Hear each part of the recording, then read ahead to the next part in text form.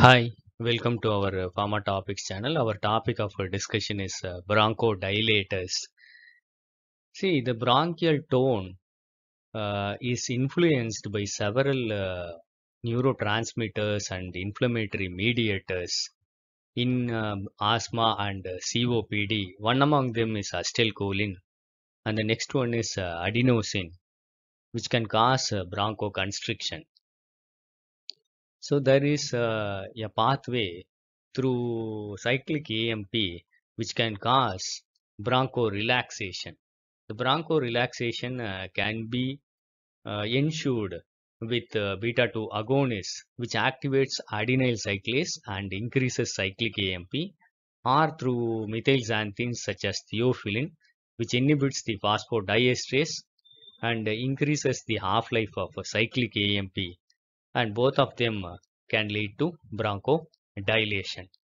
So apart from this, muscarinic antagonists are available as bronchodilators, and theophylline has additional action on blocking the adenosine receptors that ensures anti-inflammatory effect. All these things lead to bronchodilation.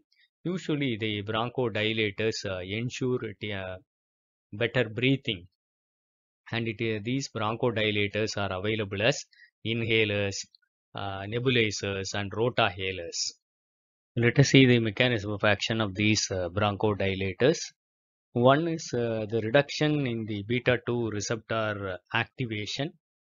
Actually, beta-2 receptors cause activation of GS subunit of the G protein coupled receptors that activates adenyl cyclase, form second messenger cyclic AMP that can activate phosphokinase A, which can cause bronchorelaxation. But this pathway is reduced in COPD and asthma. And another pathway is acetylcholine, which is acting through M3 receptors of the parasympathetic nervous system that causes activation of G protein coupled receptors. GQ subunit is activated, forms a different second messengers such as diacylglycerol, IP3, and calcium. All these things can lead to bronchoconstrictions. So the bronchodilators, how they work? So one is activation of the beta-2 receptors through the beta-2 agonists, and the next one is blocking the acetylcholine receptors, that is M3 receptors, via muscarinic antagonists.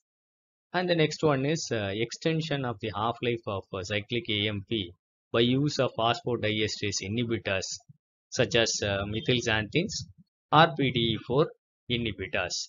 So all these things can improve the airway breathing that can lead to bronchodilation. So a small, very small nutshell information of the bronchodilators. What are the drugs used? I hope it will be useful for you. Thank you for listening. Happy learning. Kindly share this to more of your friends. Kindly go through the other videos, a sequence of videos which are related to the respiratory tract, which is available in the Pharma Topics channel. Kindly subscribe and enjoy it. Thank you.